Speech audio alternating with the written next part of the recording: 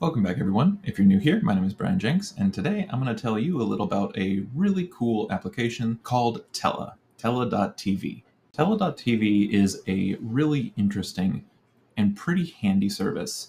If you want to make high-quality videos, even edit them, splice pieces together, and create a very well-rounded piece of content with minimal effort, not needing any sort of complex video editing software, and just very, very simple ease of use, do check this out.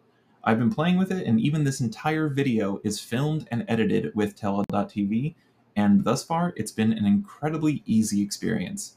This is a little bright. Let me turn down the brightness there. Yeah, it's better. This is an incredibly handy service because you can record videos in the browser using a web extension or a browser extension, or even if you have a MacBook or an Mac product, you can use a Mac app to do it on the desktop.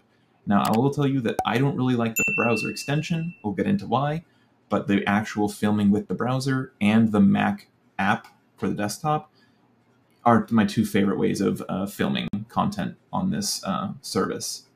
And then after you film these clips, you can edit them, and then you can publish and share them, and even export and import them at 4K resolution. It's pretty incredible. Let's dive into the feature set. Now, I'm not sure how much this is going to lag, so forgive me if it does. To make a new video with Tella, it's as simple as on their website, because I'm going to do the browser-based recording first, is just click New Video. Now, this is where it kind of lags a bit, so I'll go back out. So on that view, you get several options. You can create clips, you can edit clips, you can even add zoom features, and if you have multiple things going on, such as sharing both your personal camera as well as a browser tab that you're displaying, you can even change and modify how these two different screens are presented in post. So instead of what I've been doing personally, where I'd use OBS and I overlay different layers, I can't change those in post. At least if I can, it's beyond me. With this, even after I've recorded, I can edit and change these layouts at will. Split a clip, change half of the clip to a different layout at will. All right, so I actually have to switch back to OBS for this particular one, just so I can actually show you what it looks like to record a new video. If I'm going to record a new video, I click New Video. Let me stop the camera because I don't want it to actually be doing that. Otherwise, it's very laggy. So you can select your inputs like you do on any other type of recording software, Zoom, whatever. And you can select audio, camera inputs. You can share screens. So you can do like an entire selected area, your entire screen, or selected tabs in the browser. There's some additional options like presenting slides or speaker notes. And this is really handy because if you do different types of recordings, you get different results. If I do a quick recording, then what this does is that as soon as I finish this single take, this single shot, it immediately takes me to the edit screen as if I just did a single take video. I can do a one take demo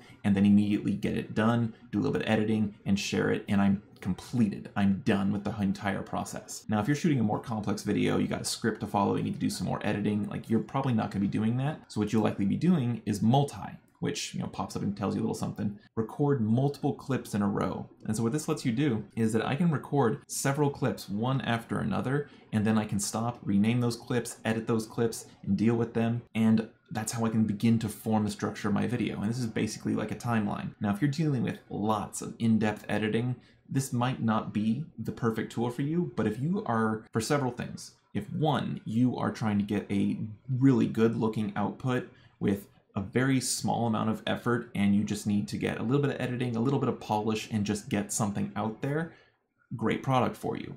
If you're neurodivergent, then all the executive function tasks and having to deal with editing and all the little stuff and all the steps, this simplifies a great deal of these things. So it might be easier to just get something productively done using Tella rather than like an in-depth editing software. So I can record a clip, and it's probably only going to be audio because, again, camera lag. So I can start recording. I can click to make it just immediately skip through the countdown. Otherwise, it'll give you a countdown so that you can actually time it better to help reduce how much of the trimming you need to do.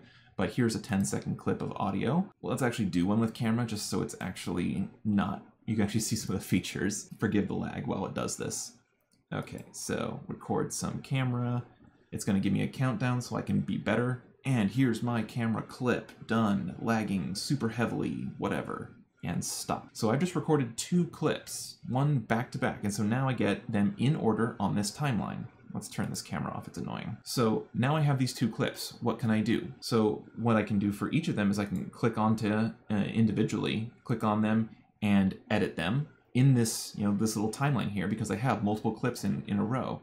So if I'm finished editing, I can then click add clip and add another one to this process. So in here, this is when we get into all of these different editing options, which become more apparent when you get onto a clip that actually has video content. So we can trim these videos to actually, like, which you would normally do, trim the audio and the video of it, so we can split off some of the ends. And once you select your clip that you want to trim, like for instance, if I want to trim the ending of this, I can move the playback cursor there, split the clip, select the half I want to delete, click delete, and click done. And I've just trimmed the video. And you can do that on both sides to trim the video. But you got that little handy timer, so that can actually help you reduce how much of the trimming you need to do by adequately timing the beginning of your clips. Once we do that, let's say we didn't even like that recording, you can click re-record, which I'm not going to do, and actually replace this clip in the timeline. That's really handy, because then you can almost record and edit in place, which for other softwares, if it's a feature, it's something that I haven't really seen it be very apparent or highly suggested it's used, but that's really handy. Now with backgrounds, you can actually select some pre-built ones, wallpapers, textures, pick a solid color, a gradient, or you can upload your own sort of backgrounds. And I believe you can even get rid of that.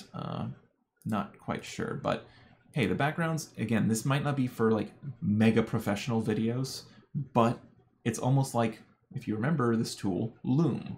And we'll get into more about how it's different from Loom later on. So layout. Here's one thing that's really cool, is that you can actually change the layout of particular clips. So for instance, this is just a headshot camera view. If I want to change it, I want to have the background, I can keep it. Or I can just focus it entirely on the camera view.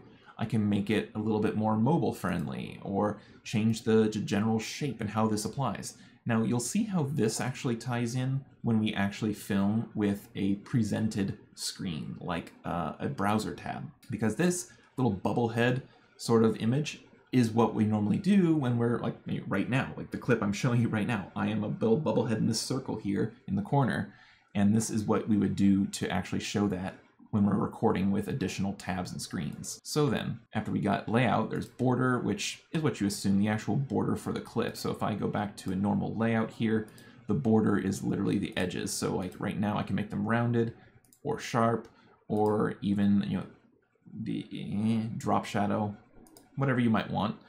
And so then we can go to mirror cam, which is actually what I did already, because this is how I actually appear more to myself if I was in a mirror. So you can change this in post, or you can record it that way. So either way, that's nice. And then size. Size is also really, really awesome, because if we're going to be doing some sort of presentation, you can actually change this size to fit mobile media. So this you might just take and straight up upload to YouTube Shorts, Instagram Reels, TikTok, whatever you want to do. It's now mobile friendly. And remember, I can do this in post. So I can record into a normal landscape video view, and then I can change it into mobile friendly view. Granted, the clip I have here is probably not the most ideal thing, but we could actually film content specifically meant for mobile platforms, export it when we're done, and then load it up that way instead of having to shoot straight from the hip on those recording platforms. This is incredibly handy for making your mobile content for fellow content creators. All right, now shooting with the browser extension. Now, it's funny because it's inverted. That's just because of my dark mode hack thing, so ignore that. But using the browser extension to film rather than being on the Tella.tv site, I personally do not like this. And this is because the interface and how this works, it just does not jive with me. I can record a clip here using the extension, and it's starting, blah, blah, blah, okie dokie. And now it's recording. It's probably gonna lag a little bit, and we're gonna finish. So I don't really like how this pops up, and I don't like dealing with this particular facet of things, because then it would then open the interface and it's on a whole separate video, which is not what I wanted. I would want that to be on the same like sort of video timeline, the one I'm actually working on right now. So this does not function that way, but it's okay. I don't like the browser extension, but the actual website version, this version, and the desktop are, in my opinion, the best to record with. We'll get into that next. Okay, the Tella desktop app for Mac.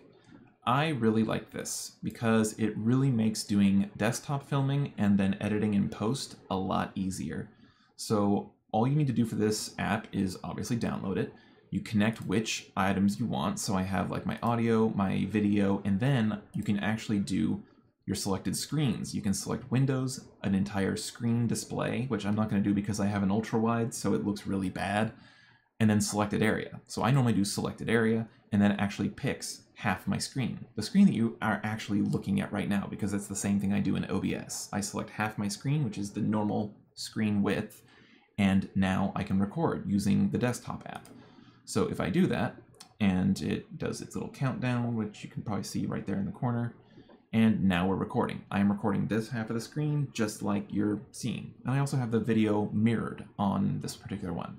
So then when I'm done, I can stop it, and it saves, and then we can preview it, which then opens up the additional project. Now this is the same sort of issue where it's not the same project that I already had open in the web version, but okay, I'll let it slide for now, because maybe I can just upload more clips, which I can do at will.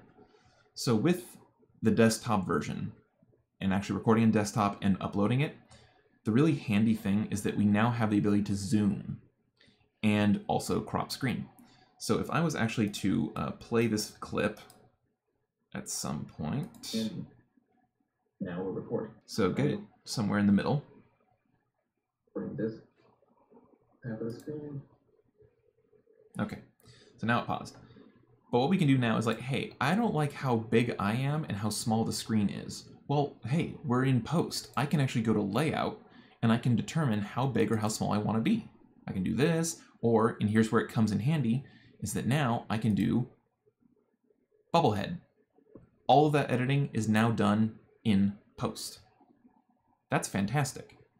So now I can do zoom, which, let me double check here. Did that go to the same video? No, okay. So now, as it's playing, and now I can actually do zooms. And what this will let me do is that as I'm showing things on my screen, which in this case, I probably should have selected something different than the actual Tella interface, it got confusing for a second, is that now on the browser tab that I'm sharing, I can click to add a zoom, and I can select where I want to actually zoom with this little interface over here. So I can go all the way over there at this point for this particular selection, because again, I can select different parts of this and choose where I want to actually have a zoom. So then if I go all the way over here, you can see that it actually zooms into the corner for that clip. So for the desktop view, that's really handy. But my favorite thing about the desktop view is that you can actually change the layouts in post. I can choose where I want the bubblehead to be. I can change the size. And again, this means that I can also change it to be mobile friendly. This might not be the best looking clip, but if it gets the job done, that might work. And so for the mobile view for layout, we can again change the layout view for mobile. Let's say I want to do this one. I could do that.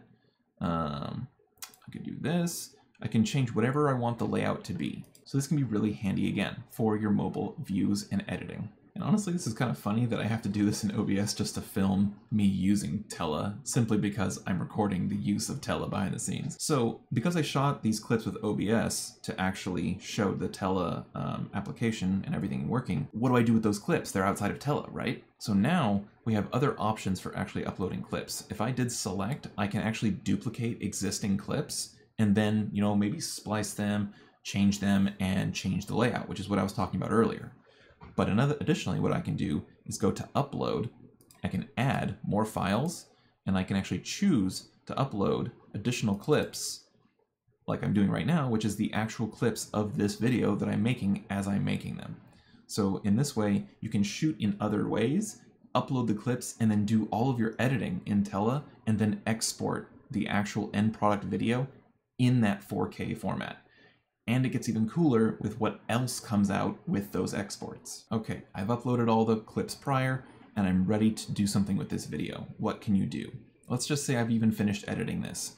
I have all my clips, I'm ready to go, I can click finish, and it is as simple as that. Now this video is at a link, I can publish this, I can share it, and I can do whatever I want with this video. So I can grab a share link, we can send it to individual locations, Twitter, embed it, email it, copy the link, whatever, and treat this kind of like Loom. So what else we can do with this is that I can also download this video. And this might be what you might want to do if you're going to share this to, say, YouTube, or grab your videos that you've prepared for TikTok, Instagram Reels, YouTube Shorts, whatever you want to do. I can go back in and edit these clips on this video at any time. And as soon as I click finish, it becomes a finished shareable product. Anytime I can go back and edit at will. That's really nice. So again, sharing gives us multiple options of where to send it, but we can also download this. And here's where it gets really cool, is that you can download in 4K resolution. We can even get an external subtitles file or embed the subtitles in the video itself, which is really handy for YouTube and YouTubers, because then subtitles, bam, already done. Or what is also really handy is export the separate clips, so you could film in Tella, export the individual clips that you've maybe even done some Tella editing to already, and then you could take those clips and drop them into your own video editing software if you need to do even more extensive editing. Or in my case, what I might do is then take those clips and actually apply my chapter marker feature. So what I usually do is in Final Cut Pro, where I edit on Mac, is that I have all of my clips in the timeline, and then there's a feature where you can add like a marker to specific places on your timeline, and you can even add captions to those markers. And I've talked about this in a video way back on my channel, and it still stands true to this day. This is how I do it,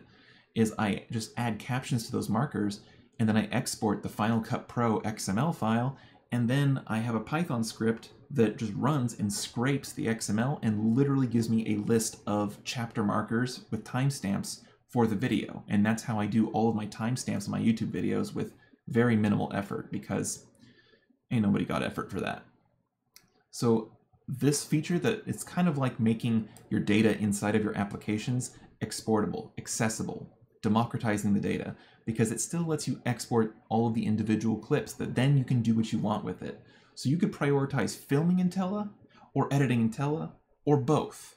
Either way, it's a feature-rich enough service that makes and simplifies a lot of the content creation process without making it too simple to get something pretty and good looking done, but not complex enough that you just become paralyzed by indecision and analysis paralysis. It just makes it super accessible and easy to make something that looks good. So you might be asking, how is this different from something like Loom? So we have the ability to publish these videos. There's ability to add comments. We can add a button or something. Like this looks very similar to what you might see in Loom. And where it differs is Loom is great for efficient, just get it done. Here's a video and it's up there and it's accessible. Tella is great about creating a very polished version of something pretty similar. So the same, but more.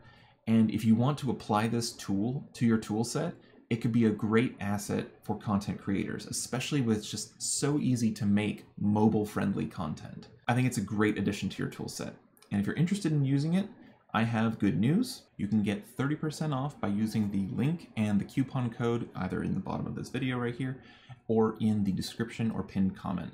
Bryan J30 will get you 30% off of the application. Enjoy. And with that, I will catch you all in the next one.